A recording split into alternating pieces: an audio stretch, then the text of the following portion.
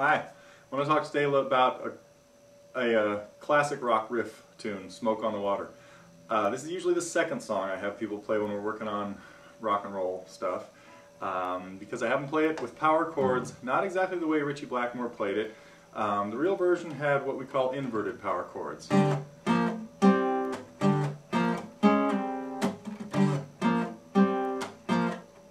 about that one later.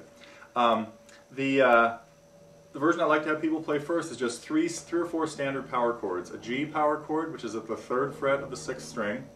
First finger on G, 3rd finger on D, moving to a B flat. So this is a little more difficult than Louie Louie, because in Louie Louie you only have to change strings or frets.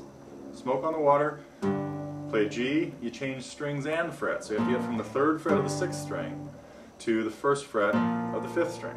Then you slide up or move up to C. Not too hard, but definitely a good thing as your second power chord song. After the G, B flat, C, the second riff is G, B flat, goes past the C a half step to D flat. So we're going to the 4th fret, and I like to have people work on sliding down to the 3rd fret from there. So again, each song we play adds 1 or 2 new little tricks.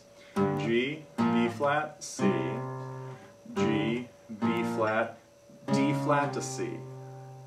It's really hard to slide down accurately. It's very important that you stay in contact with the frets really tightly and that you don't try to move too far. It's not a very far distance. Usually the first couple times you try this kind of stuff happens.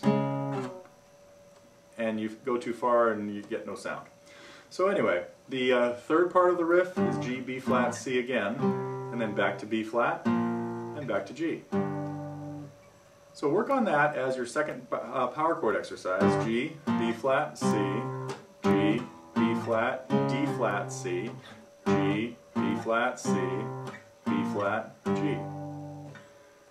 We have more lessons like this and much longer discussions about this song in particular at TotallyGuitars. So come over to TotallyGuitars.com, register with us, and you'll have access to all kinds of free videos and discussions and cool stuff.